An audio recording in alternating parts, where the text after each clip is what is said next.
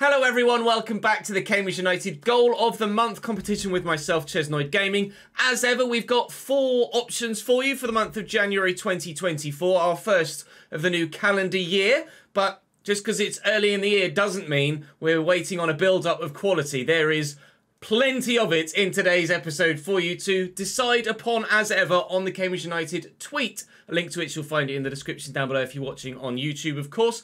If you're also watching on YouTube, you'll be able to find a link in the description as well to our sponsor as ever for this season, the 2620 Squadron of the RAF Regiment Reserves down on Coldham's Lane in Cambridge. Thank you to those guys again for their continued support of this series over the course of this season. 4 options for you from the men's, the women's and the youth teams. Some absolutely wonderful goals in there this month as ever as well. So where better place to start as ever than Goal A?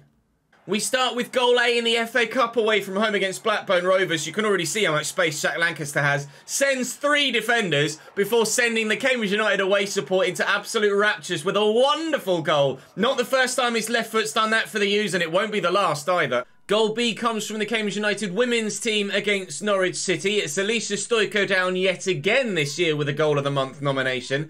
Out wide right here before floating it into the box, and Alicia with a pinpoint header into the bottom right hand corner. Excellent goal for the U's.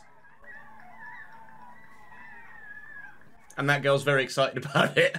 Goal C comes from Avery Angus Graham in the youth team against Ipswich Town. Sends the defender and the pictures speak for me. What a goal, Avery!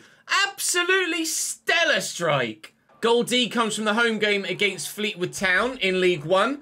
Ball floated over top, Digger with a really good header there. Lancaster just helps it on its way. Lyle knows where someone is in the middle, but nobody saw Sele Kaikai arriving at the back post. Slammed home. Brilliant finish. So there you go, there's your 4.